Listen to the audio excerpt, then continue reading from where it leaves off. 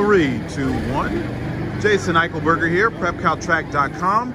I'm here with the ladies of JSerra High School. You see they have a plaque in hand, which means it was a successful day.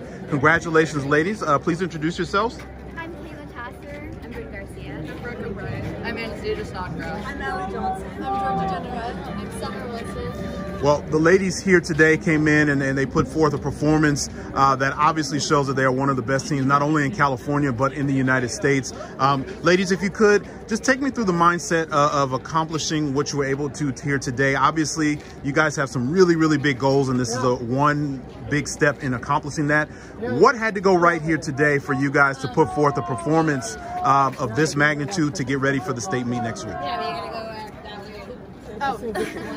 I think that for all of us, the big goal with us winning today is just a team effort, and that's kind of how we do races, and that's kind of also the reason why we're so successful, is because our team is just so dynamic in everything that we do.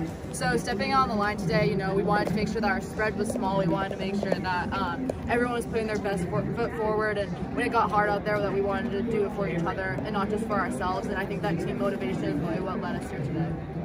You guys have a very unique dichotomy in which there are so many people that can contribute in so many different places. The depth of your team is obviously what makes you guys really, really good and really tough to beat. Just talk a little bit about being able to have a team that is comprised of such quality runners all the way down the lineup and that can have people step up and perform even if somebody has maybe an off day or so. Yeah, we have so many great girls, not only just the people that raced today, but we have like Cameron and Annie and Amory and so many other people that can step in, and Lucy, everyone that can step in if we have like a rough day or if we really need someone to race instead of us, which just gives us some cushion. But we all just try to really work for each other. There's no like, oh, I want to beat you, but if you're having a good day, we obviously want to push that person to go in front of us and to really push to the finish line, and we're always glad if someone's in front of us on our own team trying to win. So it's just really exciting having all these girls have our backs. Talk a little bit about running with high expectations. You guys come in a unique situation where you're not only expected to win, but great times and great scores, and this is week in and week out. How do you balance not necessarily trying to live up to expectations, but executing and doing what you need to do in order to be successful and to build for where you want to be successful later in the season?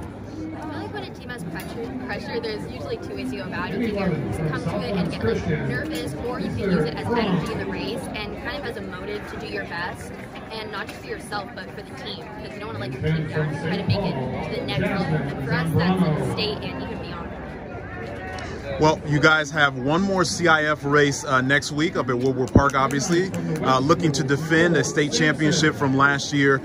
What is it you guys are going to build on from this particular performance and in your preparation throughout the week to come in order to get ready for that challenge and to have another successful showing holding some more hardware next week?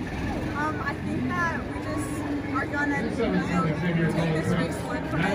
There's some mistakes that we had to in the race, and definitely trying to work on keeping our spread closer and just running for each other. And I think that we can do something great here soon. Well, we're looking forward to seeing it. A lot of good things coming from this program. 7th CIF-Southern Section Championship for the ladies of JSerra High School. Southern Section Division 4 champions for 2022. Ladies, congratulations and good luck next week at Woodward Park in Fresno. Thank you. Thank you so much.